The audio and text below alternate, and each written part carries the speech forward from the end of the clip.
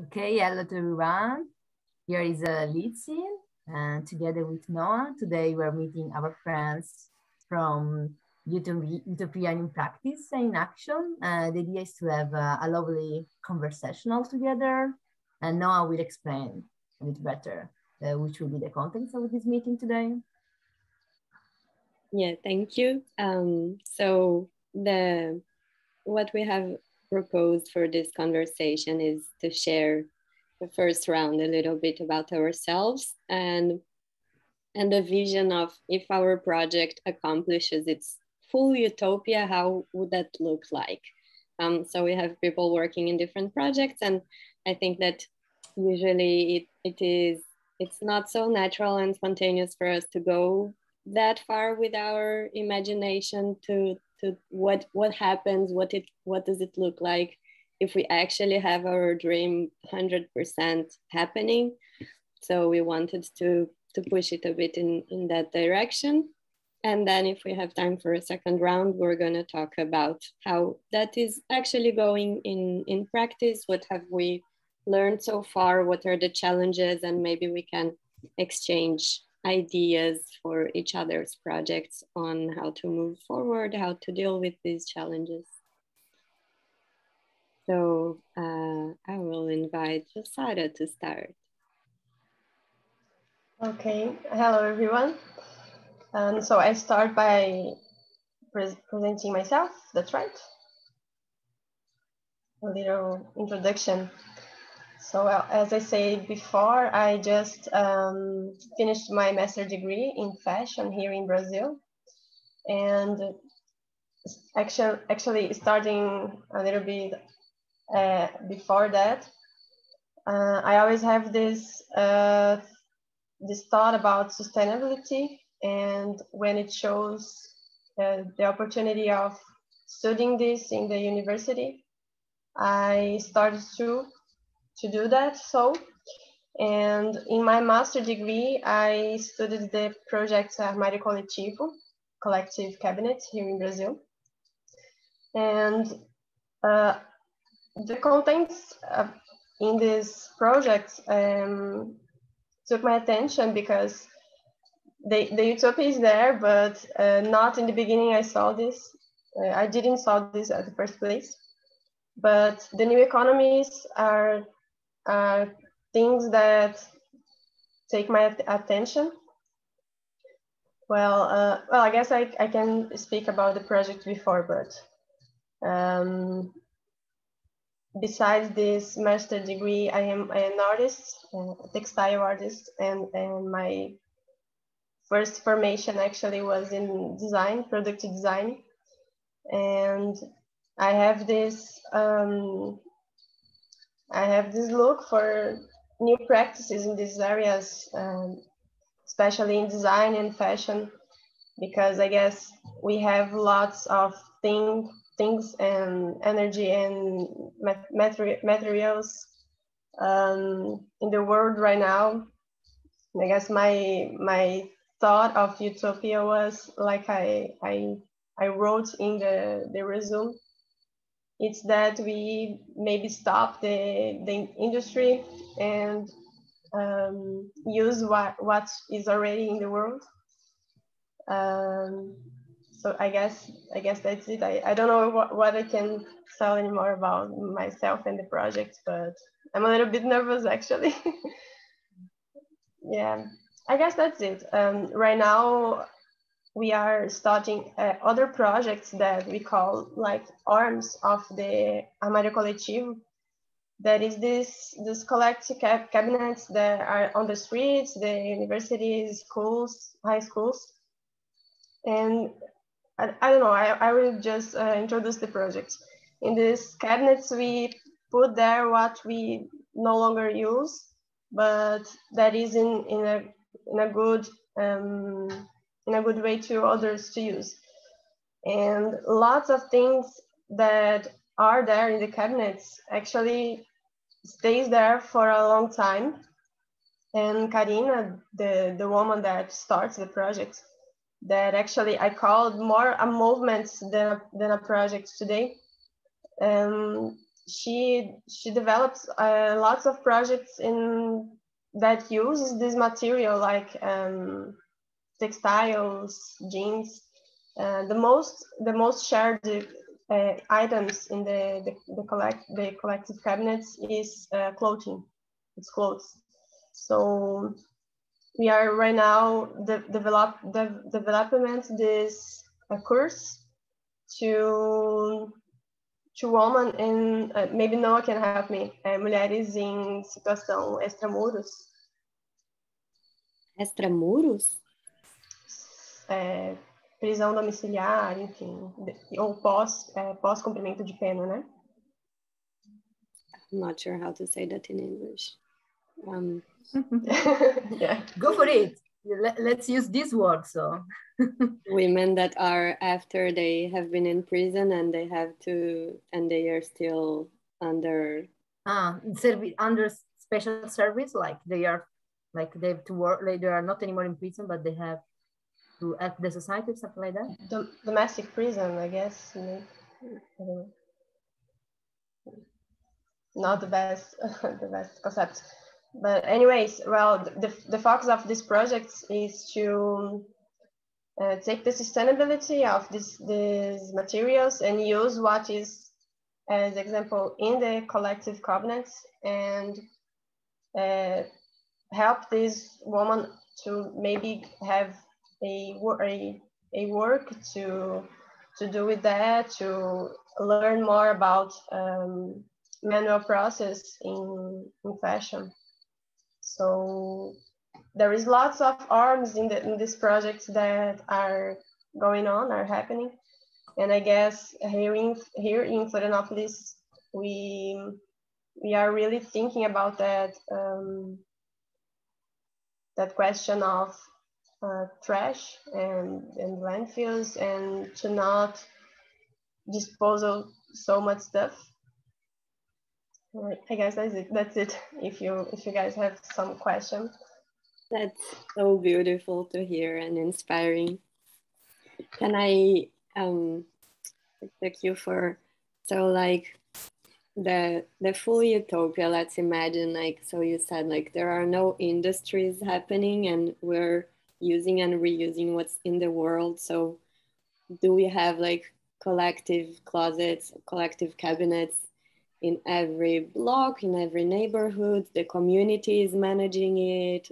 Women that have been in prison are participating in the cycle. Are there no prisons at all? Like how far can we go with this? Or say we still have to have some transitioning processes for people that are in conflict with society. So how can this process of sharing and creation make this in a utopian, positive, ideal way? I mean, you don't have to answer all these questions. There are many, but just like a little push if you want to. What question? I'm sorry. The question is still like if the utopia becomes true for what we are trying to achieve, for what you and these people and these women and Karina are trying to achieve through the collective closet and the adjacent projects, like this one you told us about with the women. If we have absolute success and all our dreams come true, then how does it look like? I think a lot about freedom of all beings, not just human, because, well, if we think of not consume that much that we are used to, we have more time, we have more money to put on things that really are really important. So for this woman in specific, I guess this freedom of, well, have something. And I'm not talking about a work to make money or whatever, but someone that is thinking about them and is going there to share the knowledge and the possibilities there is out there. Because sometimes we think, well, like I have to buy a material to seal something, to embroider. Anyway, I have to buy something that is new, a raw material, but actually there is a abundance of stuff.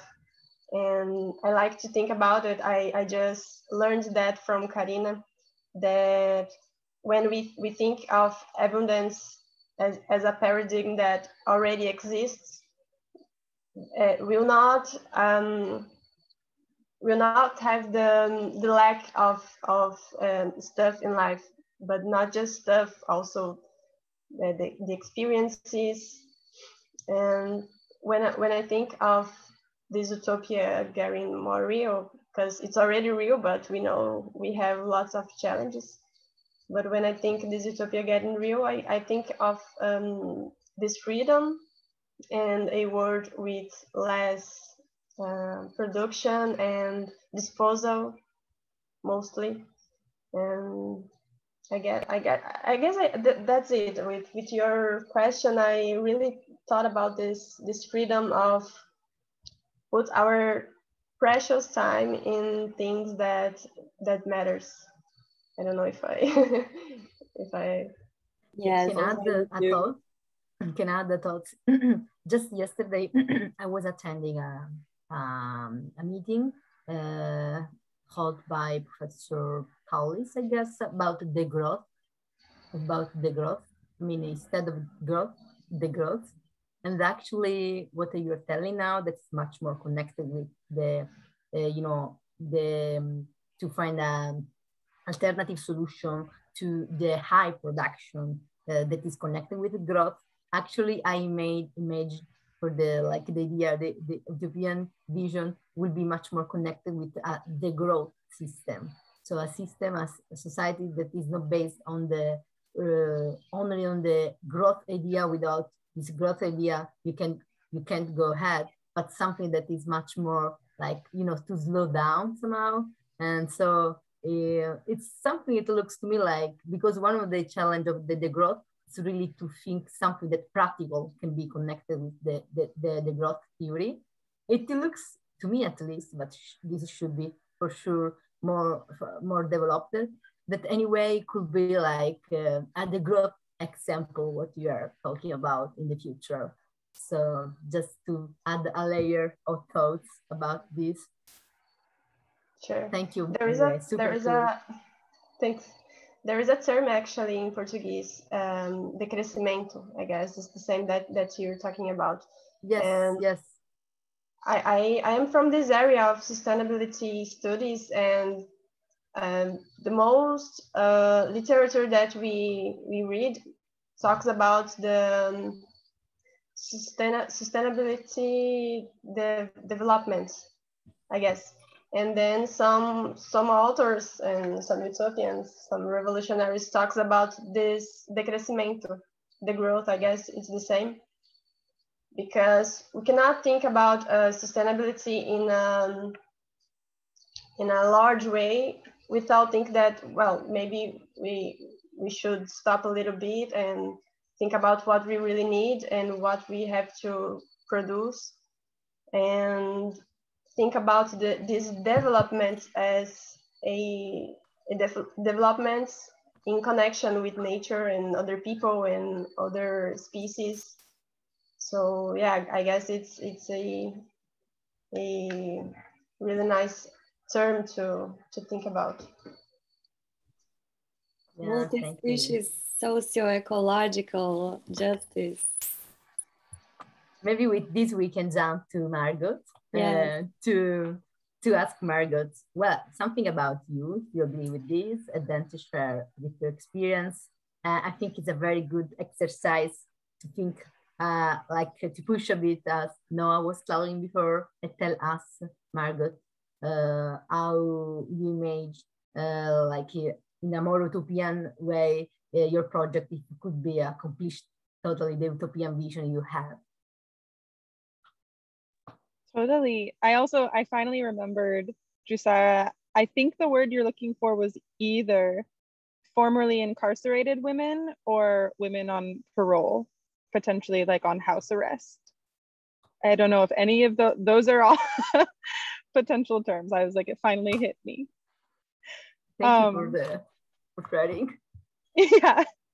And I want to talk a little bit more about degrowth too, after I like explain this project. I think it's really an interesting framework and related to like the vision of utopia that I have and that Fundación Kambugan has with the Mushuk Tukuy Agroecological Network. And the name is in Quechua, which I do not speak, and I am for sure pronouncing it incorrectly, but it means new beginning or rebirth. And the idea of the network is to help rural and indigenous Quechua women just outside of Quito in Ecuador achieve food sovereignty through taking ownership over production of agricultural products in ways that are harmonious with the earth systems. So sharing like traditional knowledge of how to grow produce in this particular area and how to use like irrigation systems that are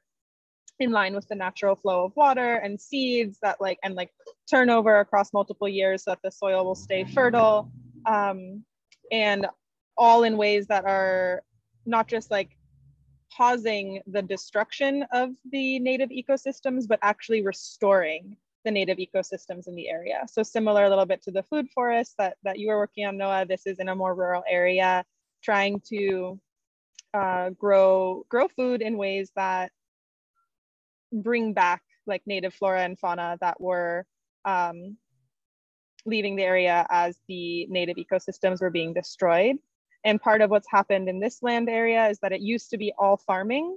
And then with people starting to get more and more jobs in the city, they switched to livestock, like maintaining livestock, and it's destroying the native ecosystems. So the network is bringing together ways of women's active leadership and participation in agricultural production, which also has been taken over by men. And there's like a huge issue of gender-based violence and domestic violence because women have no like ownership over land and no property. And so this is a way of trying to help rural and indigenous women achieve economic autonomy, food sovereignty, and restore the native ecosystems. And it's all through operating as a network. So people are supporting each other, supplying each other with seeds, with tools, helping to distribute the produce as it's needed throughout the community. And I think that the utopian vision on the scale of Pintag, the area and the Kamugan watershed, that's the area that's being restored, the utopian idea there would be that this entire community is able to supply its own food, and that women are leading the design and the production processes, and that the ways that food is being produced is completely in harmony with the native ecosystems in the area. So on a larger scale, that could look like communities everywhere across the world supplying their own food. And it would be really interesting to see how that happens in urban spaces, in cities. But instead of like going to a store and having this disconnection from like where the food is made, who's making it, where the nutrients are coming from, where's the soil that it was grown, where's the water where it was grown, having a deeper connection to where the food is made and who's involved in the process, and circulating, like having a circular economy where if you're not producing your own food, you're giving money or resources back to the community because that's where the food is coming from. Instead of sending it away to multinational corporations, it's keeping the food production system local. Amazing, that sounds beautiful. I think one question that came to my mind while you were speaking is, and then it's a tangent, but I think it's interesting when we talk about gender equality and women empowerment. If we think about accomplished utopia, is it still mostly led by women, or do we reach gender balance and there is collaboration with equal distribution of powers between women, men, and any other genders that are around? And also, I think it's really interesting what you say about if people aren't directly involved in producing their food, then they're still like investing in the community because that's where the food comes from. So I was wondering about how the division of roles, how the division of work would happen in a utopian society, and like, are people happy to produce food? Because today we have this this constant growing loss of people that want to dedicate to agriculture. So does that come back to being something that people want to do? Does it, how do we, yeah, I think the question is done. Like how is the work distribution, the work division in society happening? If you have any thoughts, I know these are all like very open questions. No, totally. I think the first one is one I think about a lot with the difference between gender equality and gender equity, right? Or gender parity. And right now we live in a world where, and you know, in Pintag, in this particular location in Ecuador, also throughout the world, in the place where I live in Massachusetts, we value masculine traits so much more than feminine. And so in the people who hold power, who are making decisions, who own land, are like almost entirely men. And like we're seeing a really recent shift, right, where we're starting to value women's perspectives and opinions, and not just women, but also gender non-conforming people. So like anyone who is not a man is valued as less in our society. So to get to a point where we can have real equality, we have to first shift the balance so that women are, in order to have women's voices be equally heard and gender non-conforming people's voices be equally heard, they need to be in positions of leadership. We have to shift the value system. And so to get there, in order to have it be a point of equity, we need more of those people in leadership positions and making decisions. And I think that's why there's the emphasis on women-led. And to the second part of your question, my question is like after the value shift has happened, and then how is it? Utopia? Because also then I know that Indian traditions do have a clear division of work between genders, and I don't want us to go like and tell anyone what to do, but we're just playing with our imagination and like playing with not necessarily what would happen there, but what we envision as like our utopia, learning from all these different places and cultures and movements and projects. Totally. In that way, yeah. In the utopian vision, everyone has a role and roles are valued equally. And we have men and women and people of all genders actively involved in leadership roles and making decisions. And at that point, I think we would have many women leaders and many leaders who are men, and it wouldn't feel like an imbalance. And the way that power is held wouldn't feel like an imbalance. That's an interesting, I won't enter, but just to mention that how would it feel like to participate in a society where power does not feel like imbalance? Isn't that an intriguing question? But I'll let you go back to, yeah. And also with speaking about power, actually, I have let's say a question, but it's also connected with the doubts that I had about the project. You say that it's connected with as well the land properties. I didn't get very well if the project aims also to, you know, collect some collective properties, if this question makes sense, in a way that a collective subject can own a land and then to share the duty and the beauty to you know, cultivate a land. That's will be interesting otherwise, because we are in a very capitalistic privatized system in which it's kind of very complicated to have to own collectively a land. And to own a land, speak about power, it's actually one of the way many companies and corporations own power. So the idea to challenge this power system based on the land by using in a collective way and to own in a collective way a land, to me is a very huge utopian that also in a very practical way, once you achieve that utopian, really challenge the current unbalanced power system right now. So the question is a bit if it's always an issue, practically speaking, and in the utopian vision you have how you deal with this, how you deal with these collective properties of the land. If it was good, I mean, it's clear.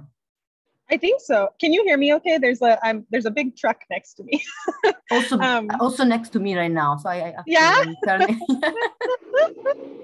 No, I think it's an awesome question. And right now the land is still divided. So individual people have their own plots of land and are managing their own plots of land. In the utopian vision, it would be collective land and people collectively making decisions about how the land is used and how it's being farmed and how it's being used for other activities. And that's where I'm struggling right now in figuring out what that kind of community governance looks like. And there are a lot of structures we have to work off of to see how it works on a small scale, but community governance at a larger scale, so messy, and decision making so hard. But I would love to see there be more than just community gardens. What would community farms look like, or community food forests on a bigger scale? And I think that also kind of gets a little bit back to Noah's question of how do we share that labor? Because right now we're not in a place where there's nearly enough agricultural production happening to provide that utopian vision, right? Where communities are supplying their own food. And I think that one part of it is value shifting. Right now in our capitalist society, we don't value agricultural production. We don't value farmers and farm workers as much as we do doctors and lawyers, because they don't get paid as much. So in our economic capitalist system, if you don't make as much money, you're not seen as much as valuable of a worker. So we have to shift that value system so that we value agricultural production just as much as we value medicine. And I think it would also be partly through having this kind of collective land ownership, where people some people who are more excited about doing more of the labor are doing more of the agricultural labor, but then everybody is playing a hand in maintaining a little bit of the structure. And I think that's really hard to maintain. You can't force anyone to be engaged in agricultural work if they don't want to be. But how do we make people want to be? I think that's the hard question. And I think an interesting point also when we imagine how that utopia would look like is the place of machines, because it seems in a first superficial thought that there is a contradiction between agroecology and machinery, but it is being thought and developed, and it can be used in a way that will free humans from part of the hard labor. And is it something that we want, or is hard labor also something rewarding that some people want to do? And of course, we can always go with the option of having diversity, different farms working in different systems. But I think that's interesting to imagine as well, what will be the place of technology, and what will be the place of human labor, and how will human labor feel and look like, so that people want to do it in a utopia where everyone is happy doing all the kinds of work that they are doing. So yeah, thank you for sharing, Margot. It's really also inspiring and stimulating. Well, we have like, let's say that we were thinking to do more or less 1 hour meeting in order also to, let you free to enjoy the rest of the day. It was super amazing. I think in these 10 minutes, if you're still available to stay together with us, we can, make the effort to try to understand from a practical point of view, to explore the tension between these utopian visions we have just, shared together with what I've learned from your experience in action from the field. Maybe we can try to put a bit on the table together how the experience on the field, for instance, has fed or has sometimes stopped or changed your vision, your utopian vision, and try to understand which was, the biggest maybe challenge or the biggest opportunities you have met on the way. That could be, let's say effort we can do. This tension between vision, that is, it looks something very long term, very abstract, even if it's not, then to the tension with the practical experience. If you agree with this, also, maybe we can have a short reflection on this. Tell me. Maybe we can start from Jussara again. I have just two thoughts about what Margot shared. I was just taking notes to remember. The first thing that I thought, it was about the non-necessity of money exchange when we grow our own foods.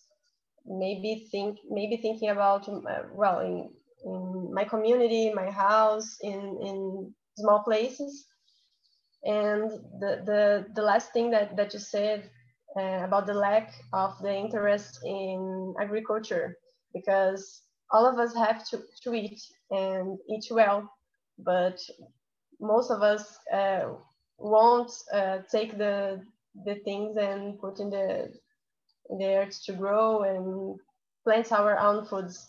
There is a huge job and a huge work, and we don't do that. So I just thought about these two things. The non-necessity of money exchange, that for me it's a utopia, and this lack of interest in agriculture, and how we sometimes lost most of this interest in. And I'm sorry, I just lost the question, Lizzie.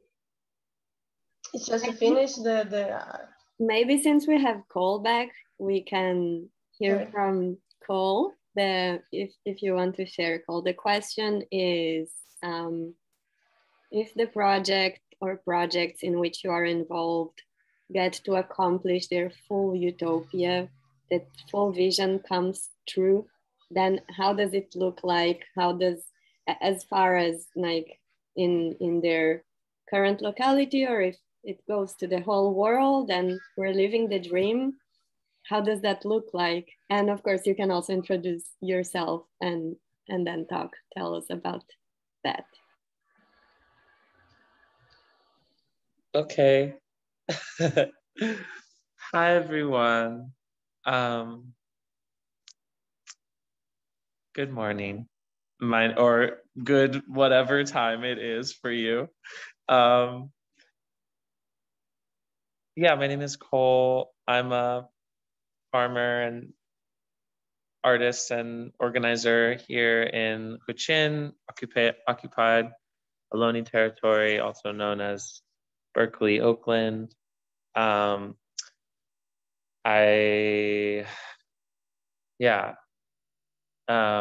would it look like if this utopian vision were realized? It's such an interesting question. I think like the approach that I kind of took from your prompt, Noah and Lizzie, was like imagining what utopia looks like for other beings besides humans.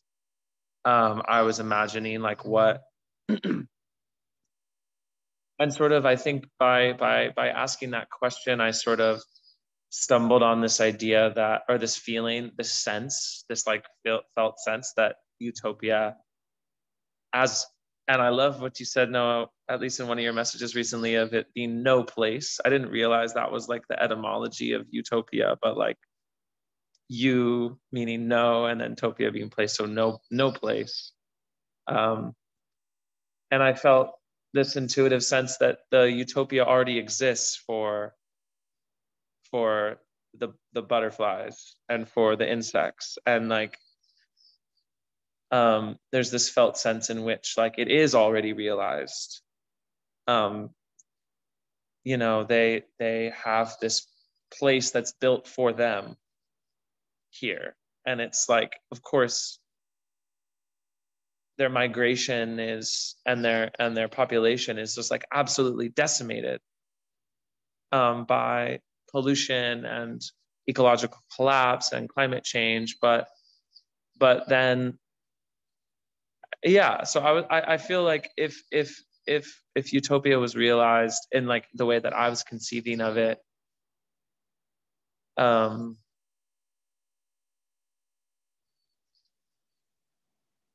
yeah, I'm imagining like a bee like curled inside of of these flowers, you know, and like the way that there's just a whole field of marigold and milkweed and mustard, and you know, in some ways it's sort of like the same idea that like the apocalypse has already come for indigenous people. You know, people say, oh, it's the apocalypse. It's like, well, the apocalypse already happened for indigenous people in North America and other parts of the world, right? We're already living in the post-apocalypse, right?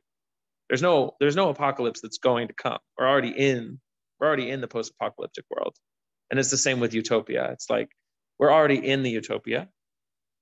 And the butterflies know it. We just have to like learn to see with their eyes. So I'm kind of like interested in like playing with that, you know, and the sort of non-linearity of no place, if that makes any sense at all. Yes. Can I enter and add? Yeah, first, just a little note about the etymology of utopia. It has an ambiguity of O utopia, which would be no place, and E utopia, which would be happy place.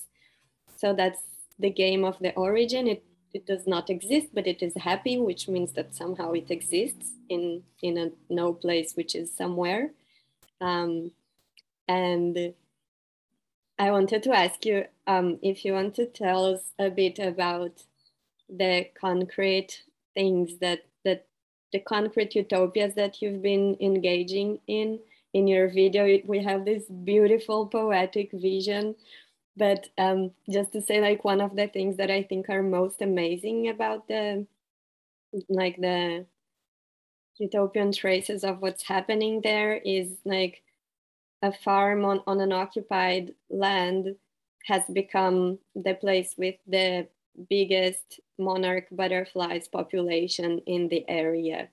So that is amazing. So yeah, I just wanted you to tell very briefly, we don't have a lot of time, and thank you all for your time if we can extend it a few minutes beyond. And then, yeah, just an extra little provocation about like this tension between maybe in a butterfly's eyes, utopia is there, like bees and flowers and the sky and the water. And I believe this is what I'm understanding from what you're bringing from like butterflies utopia is already real. And at the same time, what if the butterfly can dream even further and have like their whole family expand again and the ecosystem come back? Then how does the butterfly utopia go for further? Whatever you want to share around that. Well, I don't want to take up all the time. I also apologize. My phone died. I was out on the land, and then so I'm grateful to be here. I want to hear from others too, and I'm sorry that I like was late. You can watch later. It's recorded. Okay. Yeah, I mean, I work at these two farms. One of them is called Quail Creek, or the Gill Tract Community Farm. It was occupied in 2011. It's still in occupation. It's one of the few examples of a successful land occupation on Turtle Island. You know, we see this as a strategy, as a political mobilization strategy in other parts of the world, right? But we rarely see it implemented in North America, certainly in the United States is what I'm really mean, I guess. And so, yeah, and it's still a land occupation. And that's now being done in concert with the Lishan Ohlone, the original people of this land. So through the Sigorte Land Trust, so indigenous women leading the way, and on that land where they've been rematriating the land and doing ceremony, has now over the last 2 years become one of the largest monarch butterfly overwintering sites in all of California. And that's just happened since these indigenous women have come back and brought prayer back to the land, have brought ceremony and medicine making back to the land. And I don't think that's an accident. You know, I think those things are connected. So I think, you know, if I had to like take you up on like, oh, what will the vision be? I think it's about ceremony and prayer and the sacred. And I think the monarchs sort of inscribe these sort of sacred textures to the landscape. They're very sensitive beings. They're incredibly attuned to energy. You know, they choose specific trees at our site. They're not just like going anywhere randomly. They like go to the same spot on the same tree every year. You know, we're talking about beings that travel thousands of miles. They weigh less than a penny, and they have this incredible intuitive, energetic instrument that allows them to navigate in this with incredible precision. So I think, you know, I think that's the sort of utopian dream or vision of the monarch, is like this incredible sensitivity and sort of a ceremony or ritual of deep listening, deep awareness, and yeah, that's probably enough for me. That's very beautiful. Thank you, Cole. And I was imagining what if we learn to navigate with incredible precision like butterflies. Yeah, and I also have to say that in comparison to we have discussed it together with Margot and Jussara, I think your experience and what also you share with us really, bring in all the interspecies and socio-ecological relationship. That's something we discussed, but it's in a more, patent way to reflect on how you interact right now, and you can interact in a better way with the environment, with more than human communities, and also how to include them in a more future vision. So that is really added value that is very, inspiring and very interesting to me. So thank you so much. Thank you so much. It's so nice to be here with you. I will end the recording and we can stay just for another minute to talk off the record. And thank you for maybe before you watching. Stop the recorder, before you stop. So the idea actually of the panel was, to collect all these amazing, cool experience that follow visions that are practical in action in some part of everywhere in the world.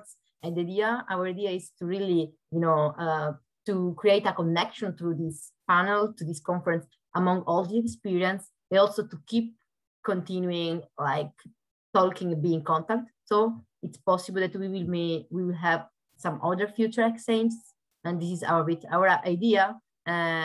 With this excuse, Noah and I, we will learn a lot from you. We would like also to be, let's say, useful, since we are inside the academia, but useful in a way that is like to really put together people that are doing amazing things around in the world. So that's a bit our, let's say, one of our goals. So thank you so much for joining us and to achieve together a better world.